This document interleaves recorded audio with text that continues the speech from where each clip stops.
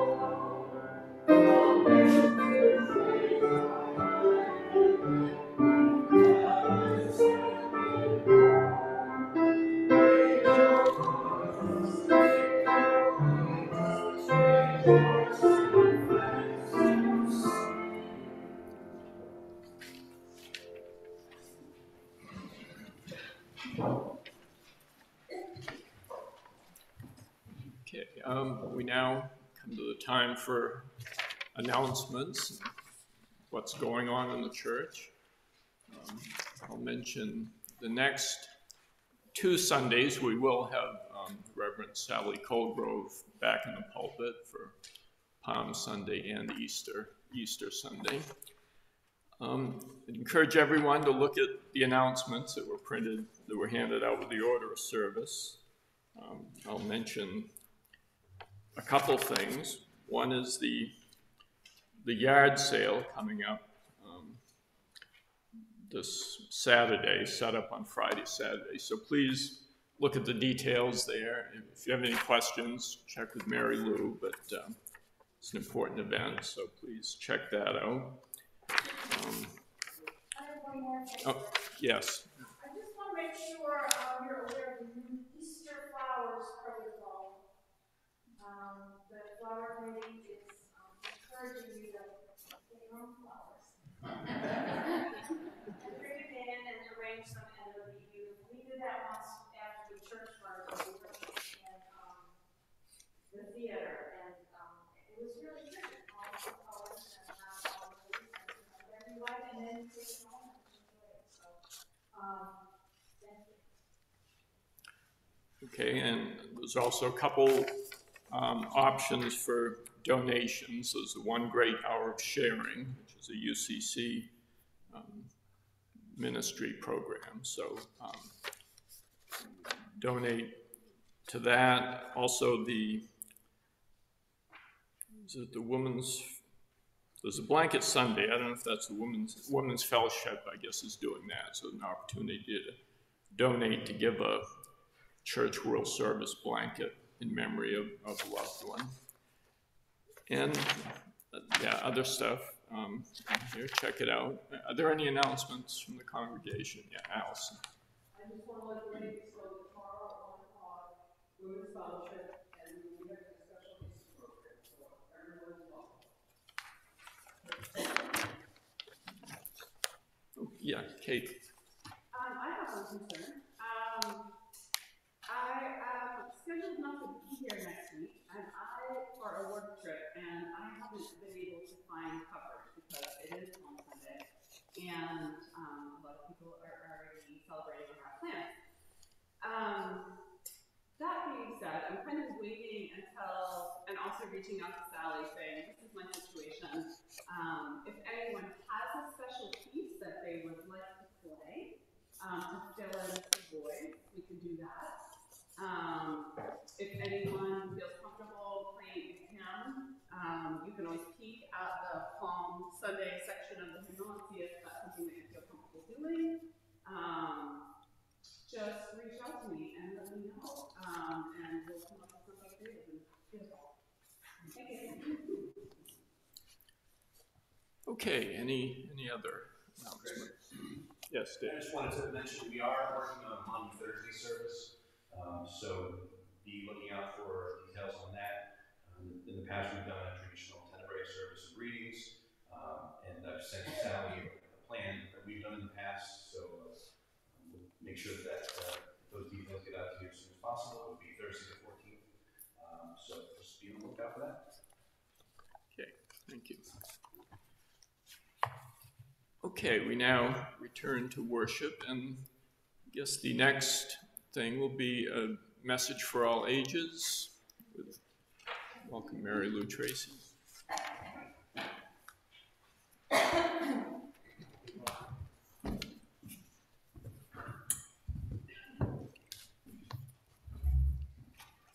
So I want us to both be on the screen so you can see our shirts.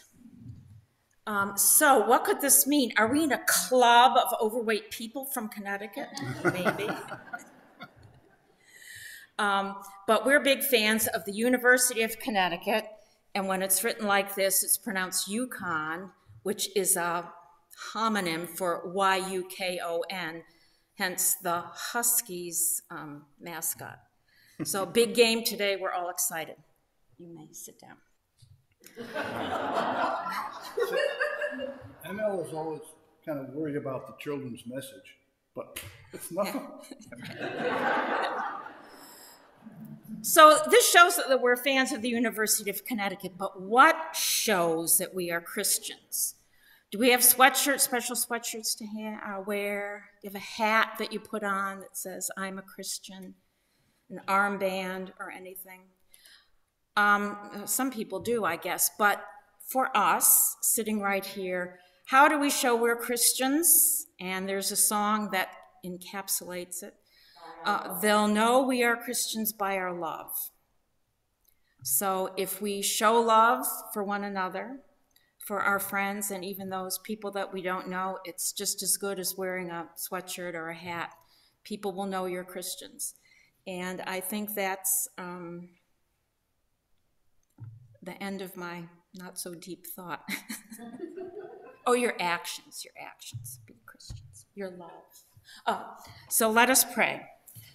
Thank you, God, for loving me. Thank you, God. Help us to show everyone that we are Christians. Help us to show everyone that we are Christians. Thank you, God, for loving everybody. Thank you, God, for loving everyone. Amen.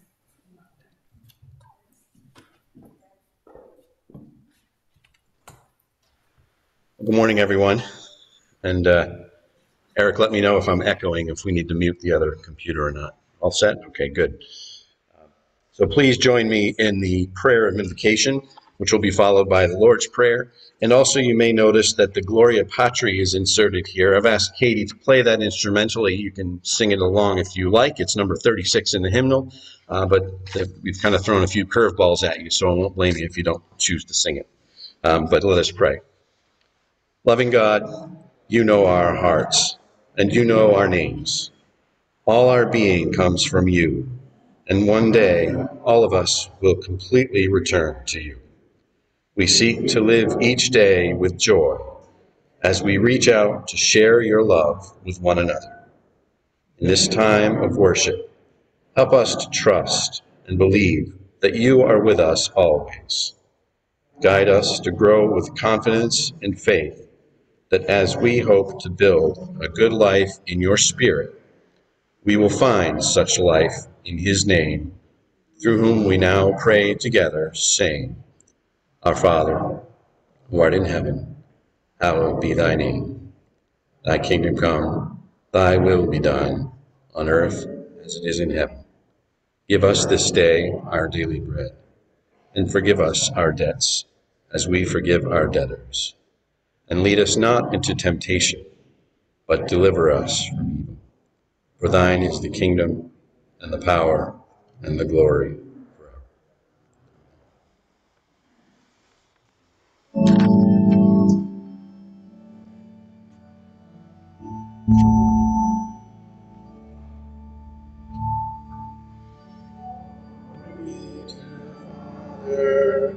And to the Son, and to the Holy Ghost, as it was in the beginning, is now, and ever shall be, world without end. Amen. Amen.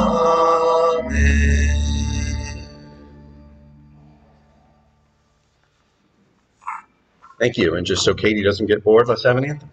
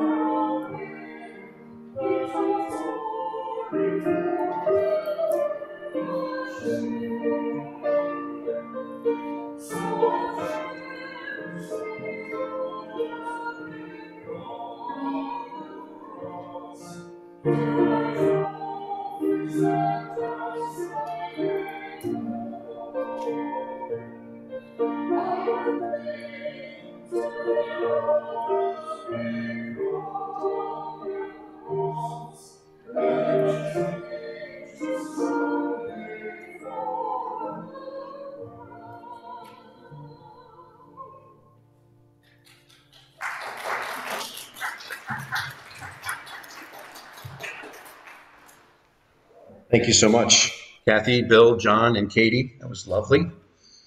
And, absolutely appropriate as we, during this Lenten season, we move toward the cross and ultimately the empty tomb. Spoiler alert. The scripture this morning is from John's Gospel, chapter 12, and it describes the story of Judas's objections to the use of expensive perfume and oil. Judas was not open to the new.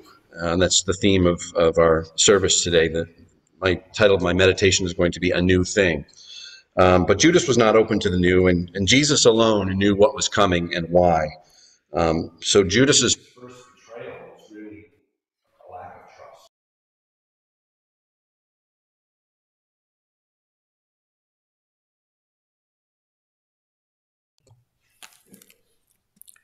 So the reading today is from the Gospel of John, chapter 12, verses 1 through 11.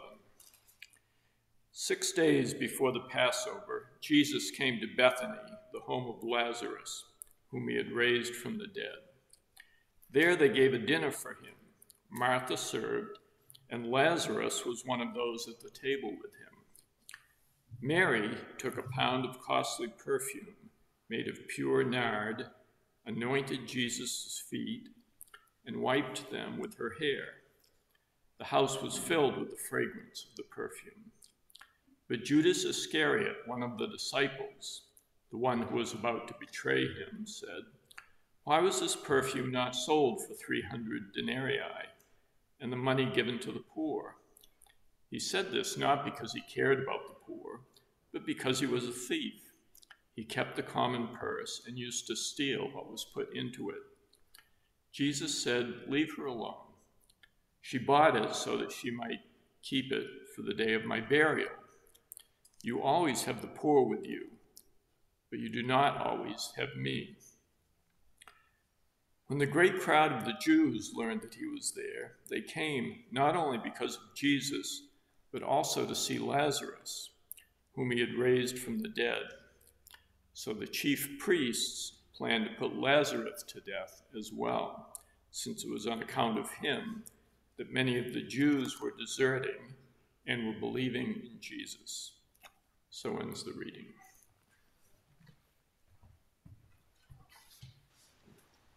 Thank you, Greg.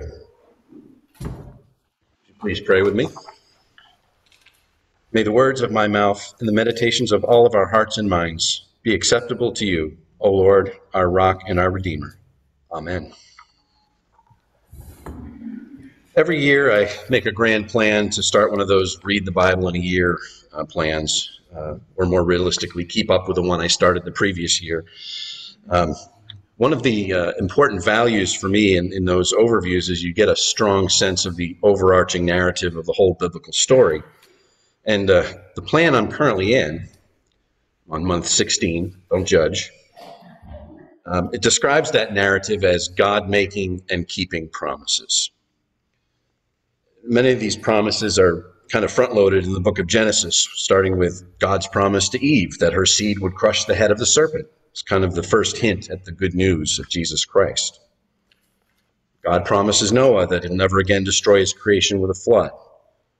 His promise to Abraham that his offspring would become a great people and outnumber the stars. God promised to deliver the Hebrew people from exile in Egypt and later in Babylon. Then in the 1st century AD, the people were expecting to be delivered yet again from Roman oppressors. They were not expecting the delivery that God offers. God promises a new thing.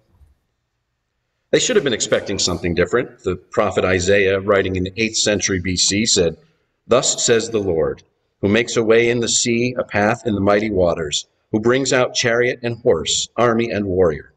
They lie down, they cannot rise. They are extinguished, quenched like a wick. Do not remember the former things, or consider the things of old. See, I am doing a new thing. Now it springs forth. Do you not perceive it? I will make a way in the wilderness and rivers in the desert. The wild animals will honor me, the jackals and the ostriches. For I give water in the wilderness, rivers in the desert, to give drink to my chosen people, the people whom I formed for myself, so that they might declare my praise." The law was given to the Hebrew people as a way to differentiate themselves as a people of the one true God, in stark contrast to the polytheistic communities that were surrounding them. In fact, it was the context of Israel's proclivity for these local false gods, in spite of their frequent slide back into idolatry, that Isaiah makes his prophecy. See, I am doing a new thing. So the people of God should have been ready for something new. 100 years after Isaiah, the prophet Jeremiah wrote, "The days are surely coming, says the Lord, when I will make a new covenant with the house of Israel and the house of Judah. It will not be like the covenant I made with their ancestors when I took them by the hand to bring them out of the land of Egypt, a covenant that they broke, though I was their master, says the Lord. But this is the covenant that I will make with the house of Israel after those days, says the Lord. I will put my law within them, and I will write it on their hearts, and I will be their God, and they shall be my people. No longer shall they teach one another or say to each other, know the Lord, for they shall all know me, from the least of them to the greatest, says the Lord. For I will forgive their iniquity and remember their sin no more. God promises a new thing. In another scripture that appears in the lectionary for today, in Paul's letter to the Philippians, he outlines his credentials as being a Hebrew among Hebrews, circumcised on the 8th day, a member of the people of Israel of the tribe of Benjamin, a Hebrew born of Hebrews, as to the law, a Pharisee, as to zeal, a persecutor of the church, as to righteousness under the law, blameless. But when Paul was commissioned as an apostle through his encounter with the risen Christ, he opened himself up to a new thing. He took upon himself a calling to take the good news outside the realm of the Jewish community and share it with the nations. In Paul's time, even Christian communities were having trouble embracing the new, grudgingly accepting Gentile believers into the fold. Nevertheless, they forced on them the old traditions, such as circumcision, and they kept the non-Jewish believers at arm's length. In many of his letters, Paul keys in on this return to tradition and rejects it, saying that the message of good news means that such traditions are no longer necessary for identifying the people of God, that the covenant identifier is stamped upon their hearts. Just like Mary Lou said in the children's message, they'll know we're Christians by our love. God promises a new thing. That's what the gospel is, isn't it? Good news, a new thing, the news that we don't have to be weighed down by our shortcomings. We all miss the mark. But through a restored relationship with God, he offers us renewal every day. God makes in us a new creation once our connection to God is restored through Jesus. By the Spirit, God does a new thing in our hearts, rather than dwell on the old, and this is not to dismiss the Old Testament law. But for us who are in Jesus, we strive to produce the fruit of the Spirit: joy, peace, kindness, faith, gentleness, by boiling down the old law into its most basic expressions. Love the Lord your God with all your heart and all your soul and all your mind, and love your neighbor as yourself. And we've all kind of had the new thrust upon us in many different ways over the past couple of years, and it's kind of forced us to confront our resiliency. I suggest that it has brought out our compassion, our empathy, our sense of community, as everyone has had to adapt in some way. Of course, it's not so new now as it was 2 years ago today, but I've seen evidence that the Spirit of God is indeed producing fruit from the seeds of the pandemic. Not everywhere, certainly, but another piece of good news is that fruit begets fruit. So keep being kind and compassionate. Those seeds will not go to waste. And yet one more lectionary scripture for today. Psalm 126 proclaims, when the Lord restored the fortunes of Zion, we were like those who dream. Then our mouth was filled with laughter and our tongue with shouts of joy. Then it was said among the nations, the Lord has done great things for them. The Lord has done great things for us, and we rejoiced. Restore our fortunes, O Lord, like the watercourses in the Negeb. May those who sow in tears reap with shouts of joy. Those who go out weeping, bearing the seed for sowing, shall come home with shouts of joy, carrying their sheaves. We're now deep into the Lenten season, but soon, next Sunday in fact, we will begin the celebration, laying palm branches before the arriving King in anticipation of the ultimate new thing, the empty tomb, the risen Christ, the victory over sin and death. But as we approach Easter, I hope you'll be looking within at your own hearts and see where God has initiated renewal in your own life. Think of a time when you embraced a new thing and what difference it has made to you. And try to identify what new thing God has planted in you that will bear fruit in the year ahead.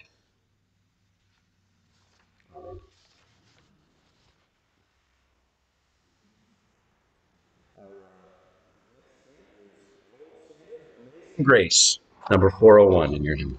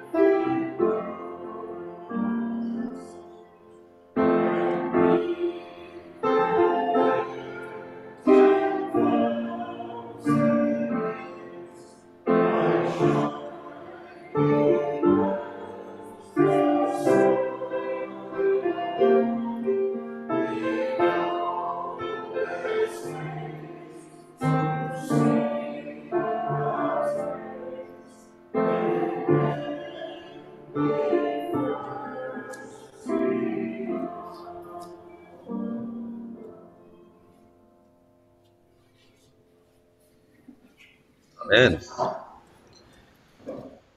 Now it is time to express the joys and concerns of our heart. Does anyone have anything that they would like to bring up this morning? Kim?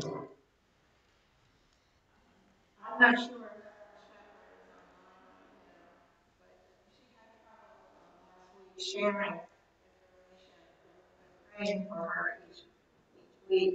So she sent me a note, and this is what she said. I just wanted to thank everyone for their prayers and to tell them all that our family is doing well. We made it through COVID, and 2 of our daughters and myself having surgery. Also, our best friend is doing well with his disease. Our granddaughter, Pamela, is doing good, but still has a long road ahead. Thank you to everyone. Evelyn Shepherd.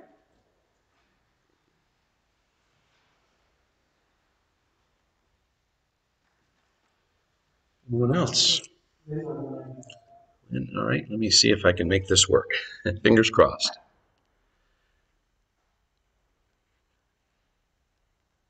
Sue, can you unmute?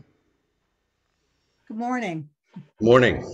Our grandson is having a bit of a mental health crisis. He's currently in the emergency room at Penn Bay awaiting a hospital bed in either Acadia or Spring Harbor. So I hope, I'm praying that they can help tease out what the issue is and can offer him some help. He's only 9. Thank you,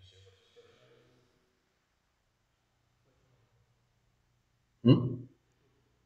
What?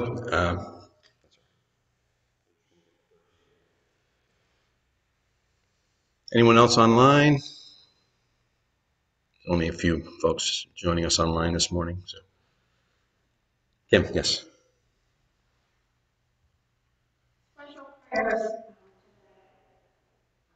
for Wendy Kent's sister in Vermont. She's in her 60s. She has COVID. She has other complications. Wendy is not able to talk to her. She's in isolation in the hospital. She needs all the prayers we can give to her.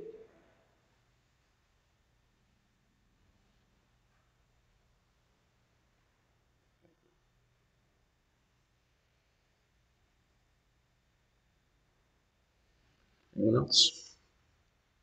Well.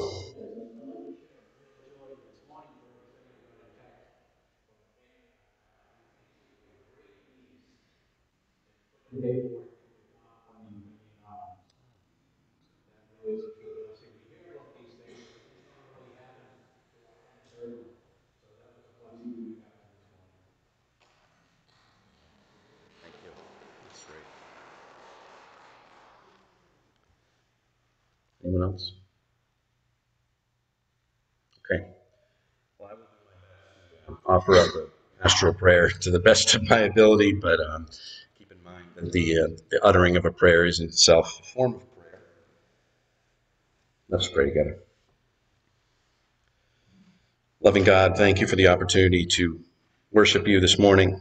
Thank you for this community of faithful, these wonderful people who have rolled with the changes and displayed their true flexibility.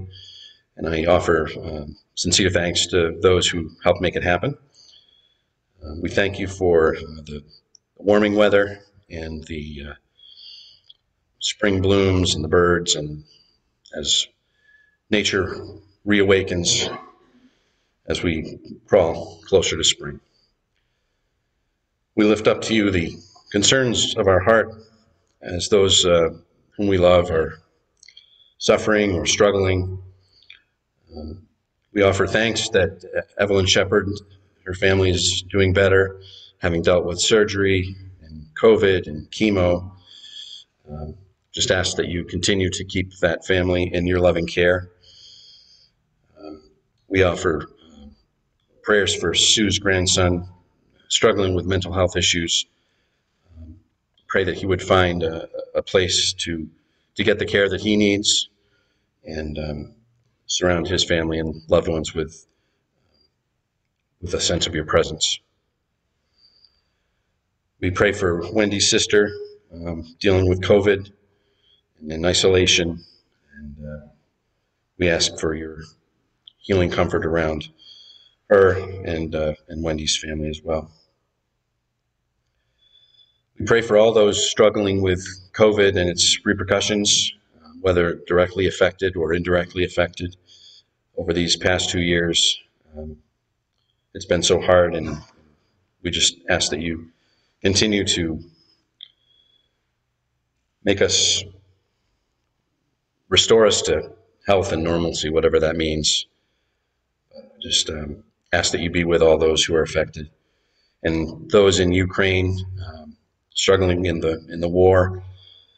Just ask that you rain your peace down on those areas affected. We offer praise for Will's great niece, setting herself up to adopt a refugee. Just pray that more people would make that an option and have the ability and flexibility to do that. So we just pray for everyone affected by that situation. We ask for you to just bring peace to all nations, Lord, and help us as we struggle through, and help us to find ways to help where we can. All these things we ask in the name of your Son, Jesus Christ. Amen. Okay, now, speaking of flexibility, we've been pretty flexible in our means of offering over the past few years, couple of years, and we ask you to continue to find ways to contribute, whether mailing in your donations or offering of time, talent. But let's hear Katie play the offertory.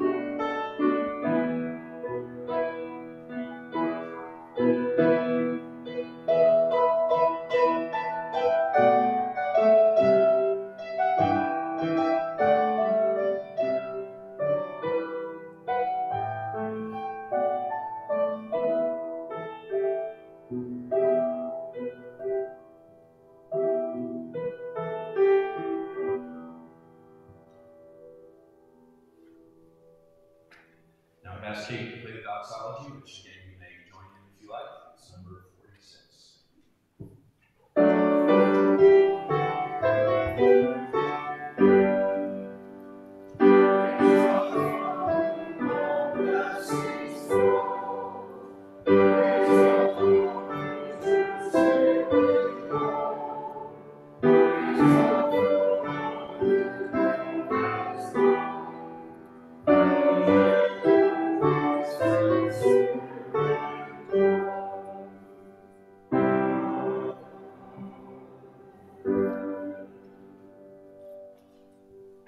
Please join me in the prayer of dedication.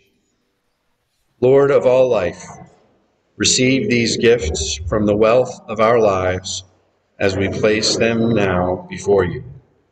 Use the benefits of these offerings to build your church in this place as a witness to the love you have given to the world in the life and teachings, in the sacrifice and resurrection of our Lord Jesus Christ.